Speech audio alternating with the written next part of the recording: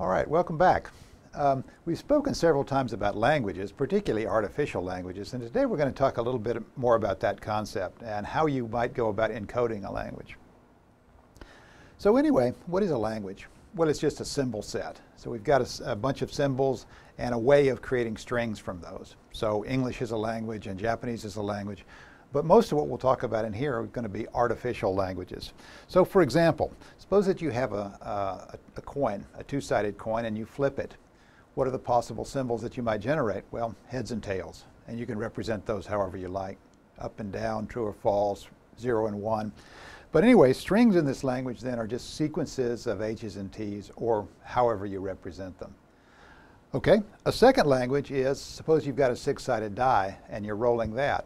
Well, here you've got more symbols, right? You've got 6 symbols, whatever's marked on the 6 sides of the die, so it's probably 1 through 6. And then a string in the language is just sequences of those symbols. Okay, what we want is a way of encoding a language, typically a binary encoding, because that's what we use in the world of computers, sending things across channels. And we want our encoding to have 3 characteristics. We want it to be lossless. What does that mean? It means that if the sender is in a room engaging in these experiments like flipping the coin or tossing the die and is recording those things, we want to be able to send those to the receiver in such a way that the receiver can completely recover the sequence of symbols. So there's no lost information. That's the first thing. The second thing, we want our encoding to be uniquely decodable. What that means is that the receiver gets a string of bits, 0s and 1s. He's able to recover unambiguously what the sender was intending to send.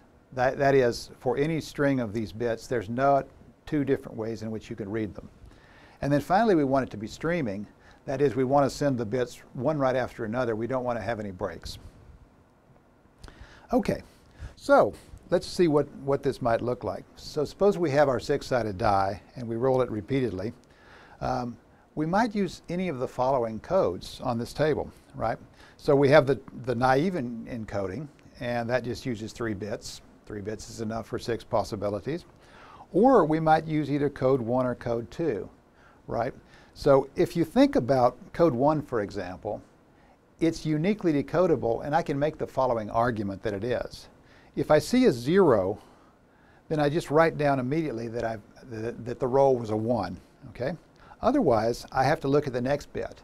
And if it's a 0, I write down a 2. Otherwise, I look at the 3rd bit, and so on, right? And so if you parse or read the string from left to right, you can recover completely the roll. And the same thing is true of code 2, right? So which of these is the best encoding? Well, it depends on the circumstances.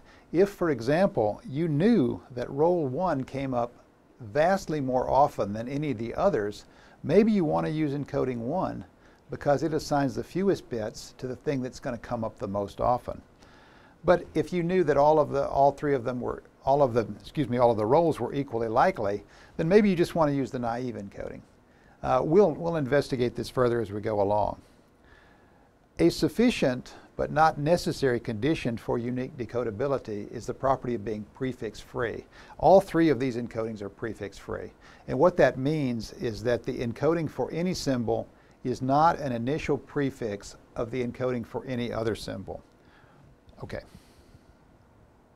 So, what would it mean for it not to be prefix-free? Well, here's a simple encoding for a language that contains the symbols A, B, and C. Well, we've assigned the code 1 to A and 0 to B and 10 to C. Well, what's wrong with this? Well, here's the problem.